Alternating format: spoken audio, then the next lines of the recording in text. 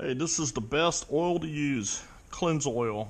It's the best marine, tackle, gun, anything you need to use, oil. It's really slick oil. I have to use them for these canyon reels here for it because I love keeping my stuff smooth. It's got this cool little needle. You can just shoot it everywhere on the shaft here. You don't have to get messy. And it makes these canyons even smoother than they are. These reels are just, the 2000s and the 3500s are the smoothest reels I ever use. And light. And I got to keep them, smooth. I got to oil this one. This one's dry. But look, it had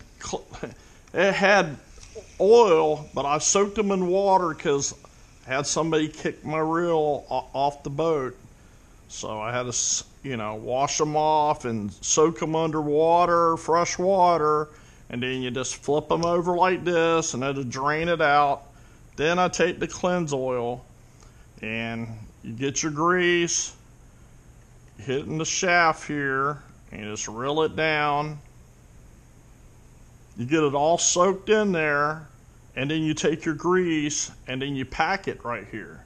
What that does, it seals it. So it gets in the water, and then what you do, I take my canyon off here, and then I shoot it inside without taking it apart. And it works all in there, and then you take it back. Look how strong these canyons are. See that bolt? That's for you not to warp your handle. I have a bad job and I warp the handles all the time. And that helps you for not twisting, because you warp the handle if you push it in. And I have a bad habit pushing it in. So that's a good tip with you guys. Get this clenzoil, pack it in with grease. You keep your reels good.